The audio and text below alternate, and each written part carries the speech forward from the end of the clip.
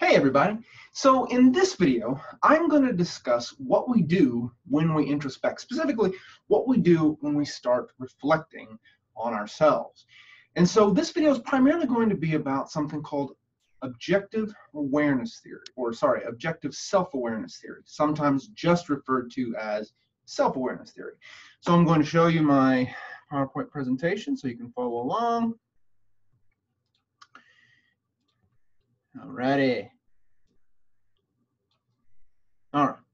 So as I mentioned, we're going to be talking about objective self-awareness theory, also just called self-awareness theory. Now, this theory proposed by Duvall and Wicklund argued that when we are kind of in the moment, we're not really reflecting on ourselves, rather we're just kind of experiencing the things going on or the things that we're experiencing in the moment, they called that kind of self-awareness subjective self-awareness.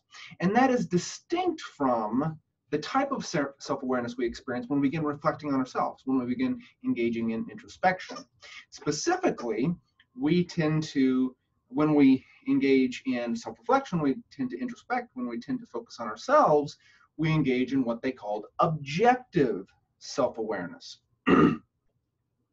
Now, when we engage in this objective self-awareness, Duvall and Wicklund argued that we begin to compare ourselves to certain internal standards. And these internal standards would involve the traits, the abilities, the attitudes, all of the qualities that we would associate with what we might think of as the correct person. All right. And so we might have this kind of representation of what people should think, what they should do, and what they should be able to do. And when we engage in self-reflection, when we engage in self-awareness, and we begin to, or objective self-awareness, and we begin to reflect on ourselves, Duvall and Wicklund say that we compare ourselves to these internal standards.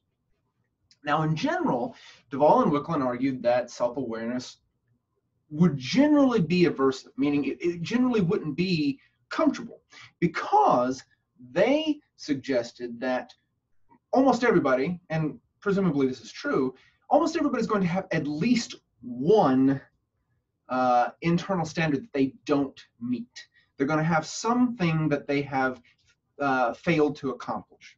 And realizing that, becoming aware of that unachieved dream or unachieved standard can be aversive. And so Duvall and Wicklund argued that people would often avoid self-awareness. Now, that general premise has actually in fact, it was probably one of the first revisions of objective awareness theory, because objective awareness can be a positive experience. Specifically, come on now.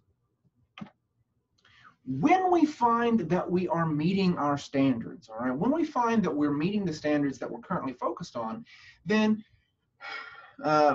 engaging in objective self-awareness can be pleasant, because we realize, hey, I'm meeting my goals. I'm doing the things that I've set out to do. And later work found that the rate at which you're completing or meeting those standards is also important. So if you're not only meeting your standards, but you're meeting them maybe even at a faster rate than you had originally expected, then objective self-awareness can be pleasant.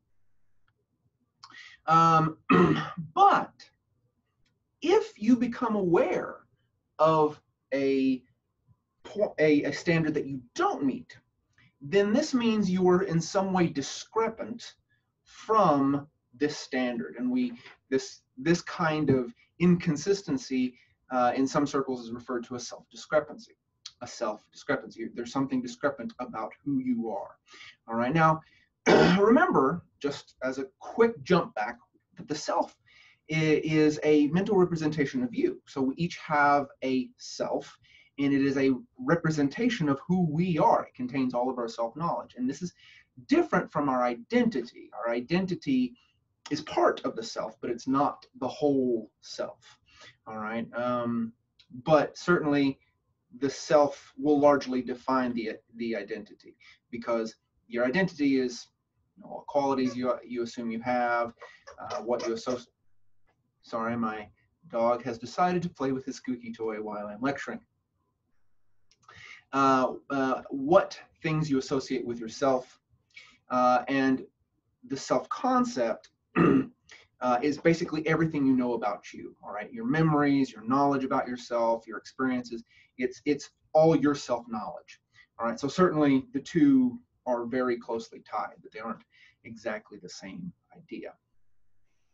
Now, back to what happens if we don't meet our standards. Well, as Dahl and Wicklund originally assumed, if you find that you don't meet one of your standards, that's a negative state. That's a negative, aversive state. We don't like that.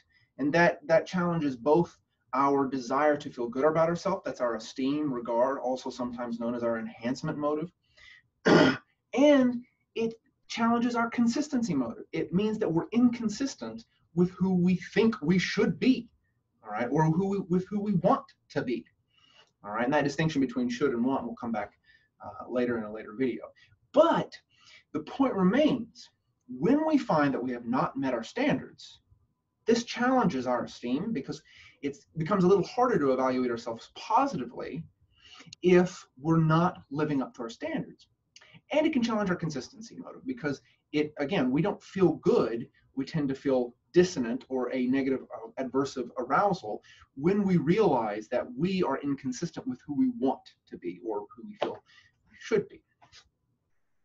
So how do people react to these standards, specifically when we find that we are not consistent with our internal standards? Well, in general, how we react depends on two things. One, efficacy. How effective do we believe we will be at resolving our discrepancies? How effective do we believe that we will be at changing and meeting our standards? If we think that we're going to be able to do that, then, so if self-efficacy is high, then we tend to react with resolution. We tend to try and meet that standard. But if we tend to think that we won't be effective at resolving that or meeting that standard, we don't think we have the ability, or we think there's too much stuff in the way, or not, or somebody else has control over it rather than we do.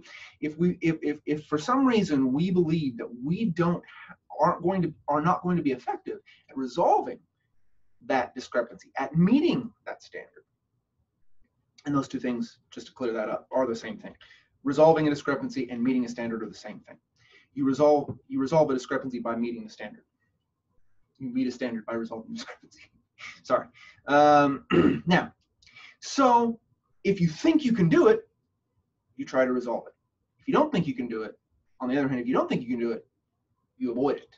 All right. And those are, in general, the two ways Duvall and Wicklund thought we reacted to coming face to face with standards that we haven't met. We either try to resolve it or we avoid it. Now, again, in a later video, I'll get into how that gets far more complex than just simply attempting to resolve or to avoid. But for now, we'll just focus on those general classes. So the first thing, it depends on how you react to discovering an unmet standard or a discrepancy. It depends on how effective you think you will be at meeting that standard. The second thing it depends on is how far away from that standard you feel you are. So how big is that discrepancy? Where are you in relation to that standard? If you want to be, if you think a person should be ambitious, right? And you have never taken a chance in your life, you shy away from every opportunity, every chance to take a risk that might further yourself, then you might find, well, I'm too far.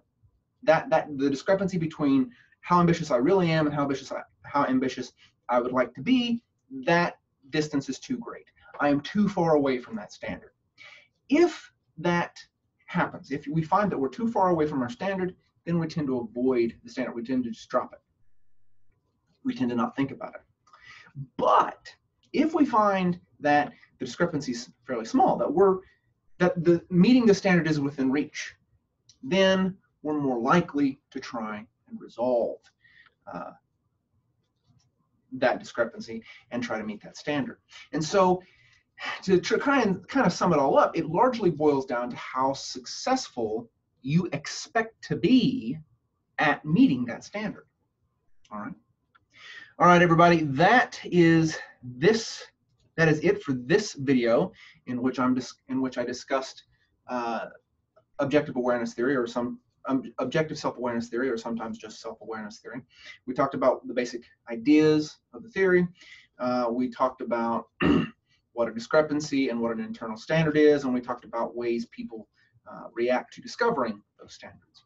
All right, guys, that's it for this video. As always, if you have any questions, send them my way, but if not, have a great one, and I'll see you next time.